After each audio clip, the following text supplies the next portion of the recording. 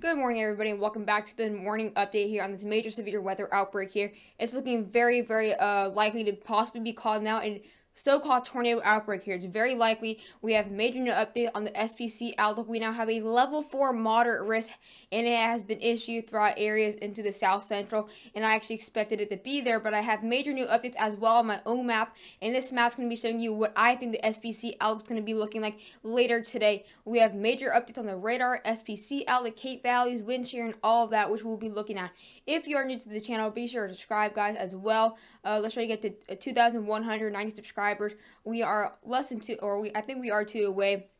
So please subscribe, and also please be sure to share the channel to any friends or family to help my channel grow, and also share it to as many people as many people as possible, so as many people as are aware of the severe weather outbreak, so we can keep people safe. But without further ado, let's get this video.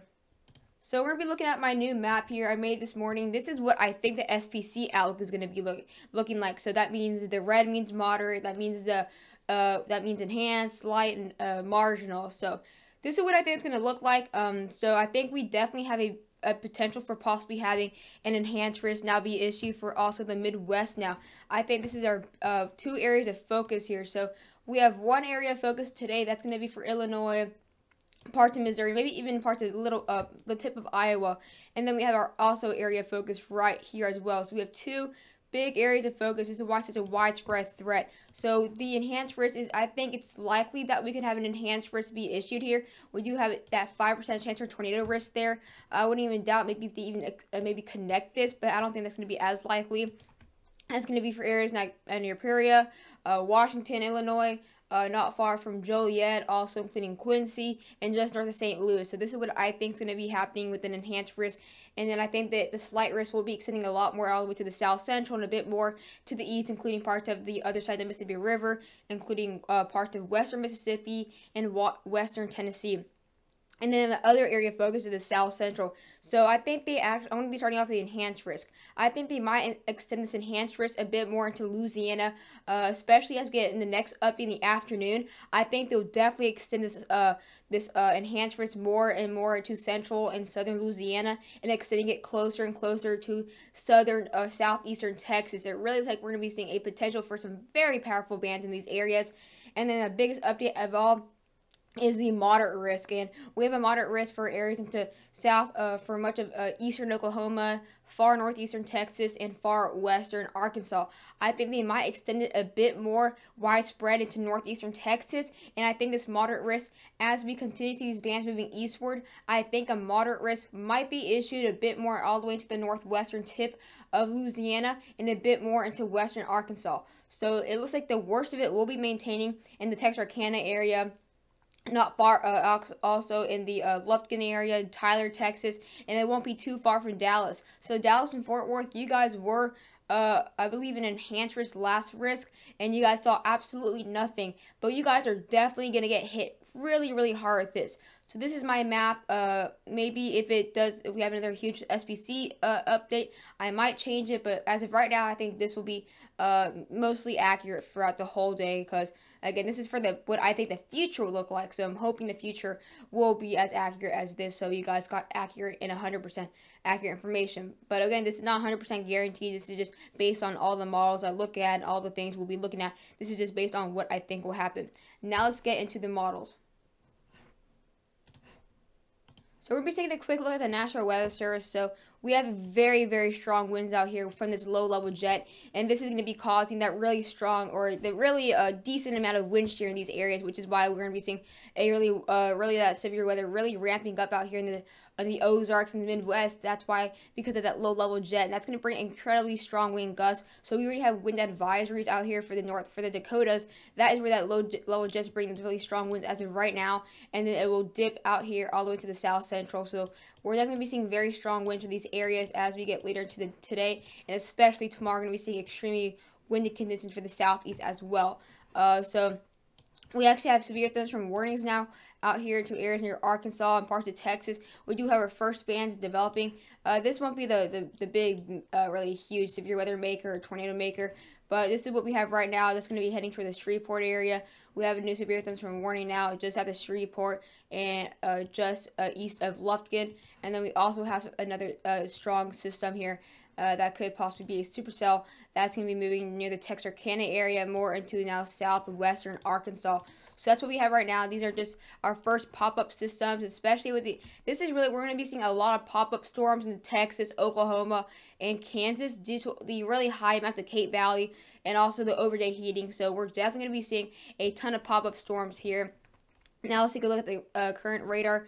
As you can tell, we are seeing we are seeing these severe weather now developing in a really heavy rain in the Midwest. Again, that's going to be causing a ton of rain for Rochester, Iowa, and as we get later in today, it'll become a lot more of a severe weather threat now for southern Wisconsin, parts of mostly eastern Iowa, and north central Illinois. So this is what we have right now in the National Weather Service. As you can tell, my maps sound incredibly different.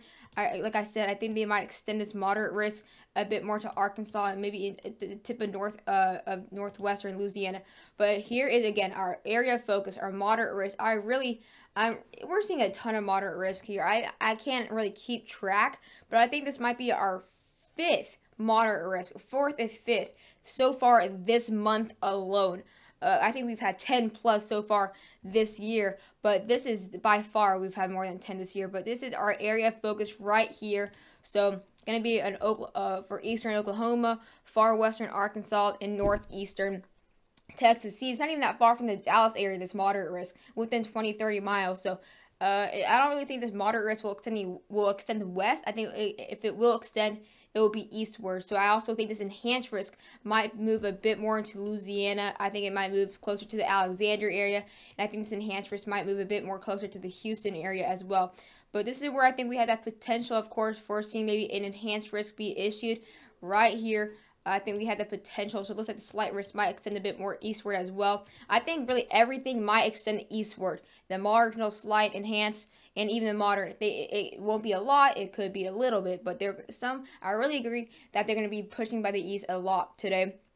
So in general, we're going to be seeing the worst of it as of today, just based on the levels. But I think we'll have another area right here, area focus a bit more closer to the Rockford area and all of that. But here we're going to be seeing our best chance for tornadoes, large hail, and especially damaging winds. Damaging winds is the primary threat for today. So you're probably wondering, where's our area for risk for tornadoes? Is it going to be also the Midwest? But actually, now it looks like our biggest risk for tornadoes is now back in the South Central. And this 5% chance for tornadoes has now extended a lot more to Texas. And I know it's been there since today, but it's gotten a lot thicker.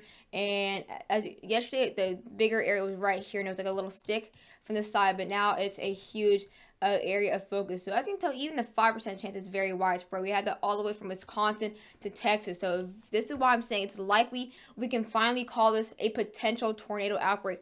Obviously, we can't say it is until we actually start seeing tornadoes right now. But I think it's a lot closer to possibly being named or where you're allowed to call it a tornado outbreak. Because earlier it didn't seem like it was going to be a so-called tornado outbreak, just a severe weather outbreak. But now it's looking a lot more likely. So here we have the 10% chance for tornadoes, which is actually a very high risk for tornadoes.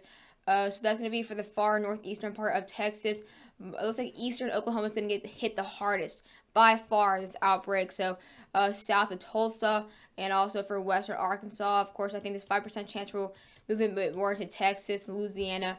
And I think that I don't think we'll have a 10% chance for that Missouri and Illinois area, but because we'll have to have a moderate there. But I think this 5% chance is definitely becoming a lot more widespread. So again, tornadoes it's basically our smallest threat based on percentages, but of course tornadoes will be obviously a lot more dangerous it could be dangerous, more dangerous than hail, depending on how large the hail is, and winds and tornadoes also going to be the really primary threat. But here is the hail threat. So as you can tell, it had the 50% chance is extremely widespread. It is there for, I believe, more than like 9 states, which is absolutely crazy. We have, of course, now the Wisconsin area, that's 1. Then we have 2. Then we have 3, 4, 5, 6, 7, 8, 9, 10. We have 10 states in this 15% chance, which is absolutely crazy. That is such a widespread threat. That's literally all the way from Wisconsin down to Texas, which is a really, really big widespread area, just absolutely crazy, tons of hail, and we even have a significant risk. That's going to be for areas just north of Dallas, and also including the Oklahoma City area, Tulsa. You guys are under that 30% chance. As you can tell, the hail threat, the highest risk isn't necessarily for those areas in the moderate. It's for some parts, but as you can tell, it's going to be more for the areas in enhanced risk for Missouri, Kansas, Oklahoma, even just north of Dallas. And wind threat, like I said, is definitely the highest risk by far for today. We're going to be seeing absolutely strong, extremely powerful straight line winds. Definitely going to cause a lot of debris. We're definitely going to be seeing trees and power outages. We're going to be seeing a ton of that. So here we have our highest risk of a 45% chance for damaging winds. That's going to be 60 knots or higher. And that's going to be for areas out here into northeastern Texas, near Texarkana, also just east or west of Texarkana, western Arkansas and eastern Oklahoma. And then we have a significant severe risk that's going to be including the Dallas area. That's going to be a bit more widespread to Kansas, near Joplin, a bit more to Arkansas, Oklahoma City, Tulsa. And then I know this isn't really important, but even tomorrow we have a slight risk, and I'm actually in that slight risk, so I could also be potentially seeing some strong severe weather. So now we're going to be taking a look at the NAM3KM model now to see that really we're going to be seeing the future. So in the next couple hours, here we have these stronger bands here. They could be getting a lot worse as we get overday. Of course, with the overday heating, maybe seeing a lot more energy. As you can tell, not necessarily really strong winds. At this point, isobars aren't necessarily close to each other. Could be maybe 15 to 20 miles per hour. But here we have these powerful, really strong rain, potential flooding for the Minneapolis area. And as we continue to move on, we're going to start seeing these winds getting a lot stronger with this low-level jet. You're going to be seeing these isobars a lot closer now. That's definitely going to be causing a ton of wind throughout these areas. Isobars are incredibly close. That's going to be a ton of wind for Kansas and much of the Central Plains. So here we have that severe weather now moving to the Wisconsin area. But here we have these pop-up storms from the really high amount of energy in the atmosphere, with also the wind shear strengthening. That's going to be really powerful bands for northern Oklahoma, southeastern Kansas, and this is why I think we can have an enhanced risk be issue for these areas out here into the Illinois area. Look at these powerful bands. These are going to be really, really powerful. I'm going to go back one little hour. So look, this is exactly why I think we can have an enhanced risk for areas into north central and central Illinois. We're going to be seeing extremely powerful bands out here near the Peoria area, and also Washington, Illinois. And here we have these very powerful bands as well for just southern Missouri in general, including St. Louis and Joplin. So this is why that's why I say it could be likely if we have an enhanced risk issue for Illinois and maybe even parts of Missouri right here, they could probably extend or connect with the one right here. So it's potentially going to be seeing a huge addition to this enhanced risk later today.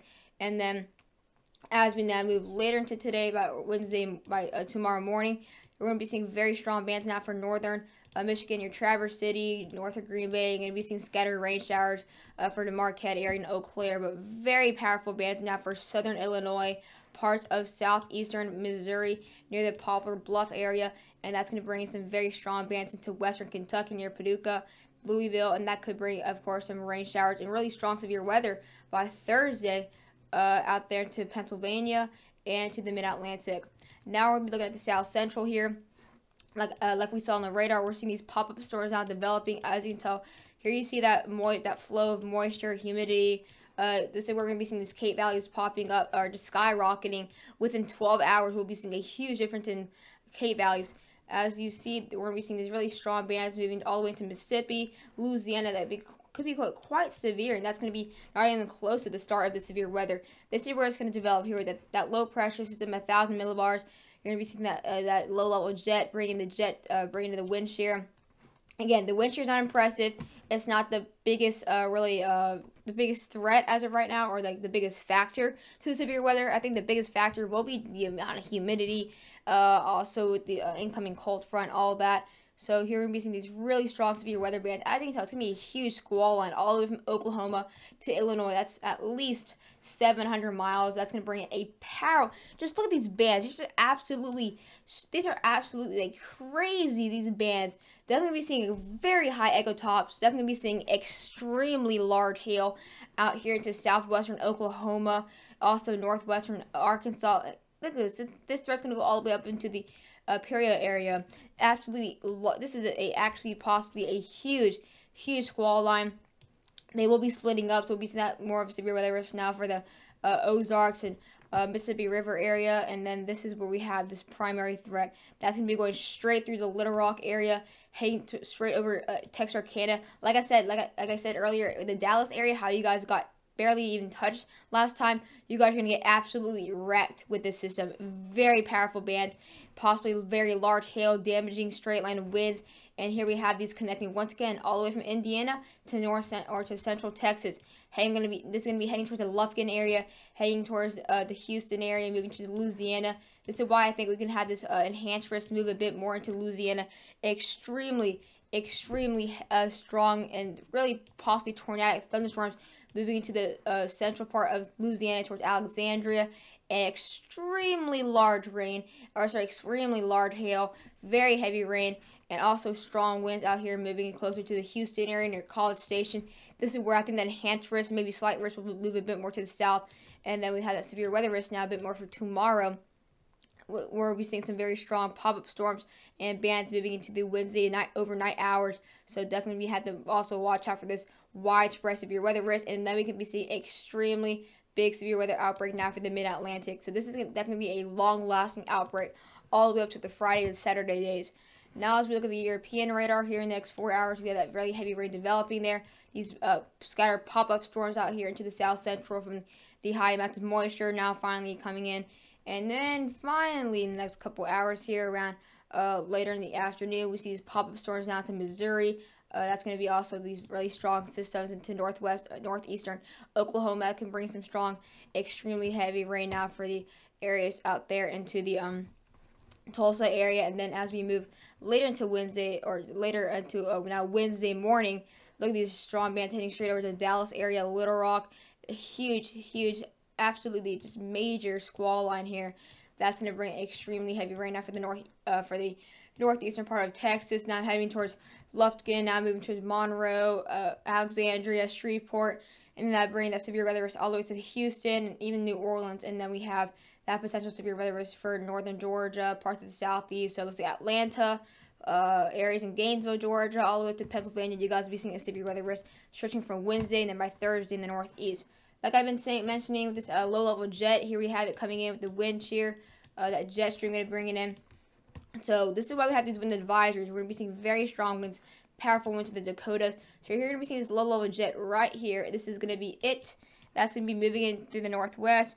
And that's going to be, again, here we have this jet right here. Going to bring a ton of shear. We're going to be seeing very strong shear by later today. And that's not going to be in the areas where we have that severe weather. But we're going to be seeing very powerful winds for the south central and for the central plains. It's going to be seeing also that potential really strong amount of wind shear for the Midwest, which is why we'll be seeing these really long-lasting severe weather bands. But as we get to tomorrow morning, this wind shear is absolutely going to be crazy, or this low-level jet going to be dipping in all the way like this.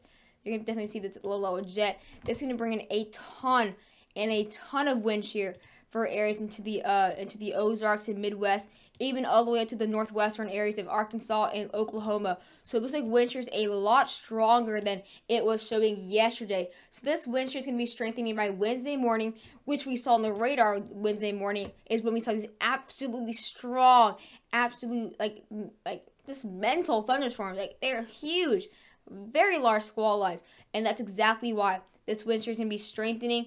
And then this is where we see the severe weather risk now all the way up to the Ohio Valley area. So wind shear is definitely a lot more likely, and it's going to be a lot stronger. And this low-level jet now dipping all the way up here into the southeast. And that is why we'll be seeing a ton of wind advisories to be issued for the southeast and east coast by the end of the week. And that's why we have that severe weather risk for the southeast, because we're going to be seeing a ton of wind shear, and we're going to be seeing that southerly flow out there from the Gulf. And that's exactly why we'll be seeing that severe weather risk now moving all the way into the mid-Atlantic and to the northeast by Thursday, and then seeing that risk now all the way by Saturday for the New England area. So wind shear is looking a lot more likely just in the past couple days. So wind shear, again, it's not exactly impressive or major, but we're going to be seeing a lot more wind shear in these areas, especially by Wednesday morning. This is why we won't be seeing extreme bands later, like all day today, throughout the day. It's why it's to be happening more in the afternoon hours and evening. Once we see this low level jet definitely strengthening, causing a lot more winds and wind shear and instability. So now we'll be looking out here into the STP, significant tornado parameter, for the Oklahoma area, Arkansas, and northeastern Texas. So the next couple hours, we're going to be seeing our maximum around 5 on this STP, which is a kind of a smaller number there. But as we now move later on today, this is going to now go up to closer to 8. So this is where we have this moderate risk, and then we're going to be seeing a very high risk or a decent chance for tornadoes, even in the northwestern part of Arkansas.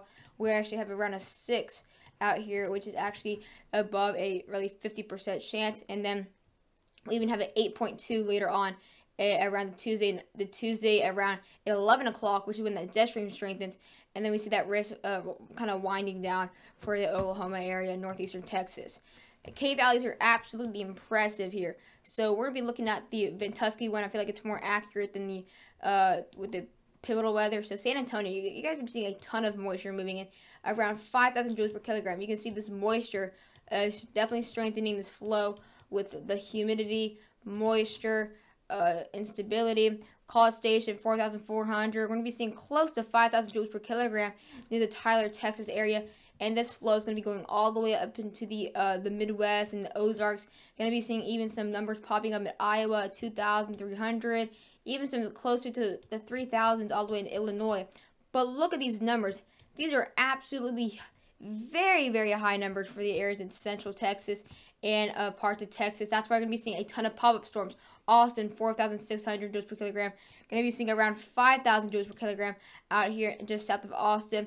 Going to be seeing near the Tyler area, 4,600 joules per kilogram. Longview, 5,100 joules per kilogram. And right here, we'll be seeing, of course, a 5,100. All the way to Tulsa, 4,000. Springfield, 3,700. And then by 8 o'clock tonight, this does start to strengthen a lot more for the South Central. Maybe seeing some St. Louis, 2,100. Springfield, around close to 4,000. And look at these numbers north of Abilene. We're going to be seeing 5,000s here for sure. 5,000, getting close to 5,100. Waco, 5,200. Tyler, 4,500. We're going to be seeing some more and more 5,000s here. Very impressive amount of energy. Even by later tonight, it does kind of fall apart a little bit. And then by later tomorrow morning, numbers do die down a little bit. And then this moisture flow will be now moving towards the northeast, so that could bring it a bit higher numbers now for the southeast. Now going to be seeing a bit more numbers now to the Florida Panhandle, Georgia. You guys are going to be seeing a bit more numbers. Hope you guys enjoyed the video. Hope it did help you prepare. I will have another video on the severe weather updates throughout the day. So I'm not going to be posting on this heat wave. I do apologize if anybody wanted that upload, but this is the priority right here. We have a moderate risk. That means we're definitely going to be focusing on it all day. Bye, guys.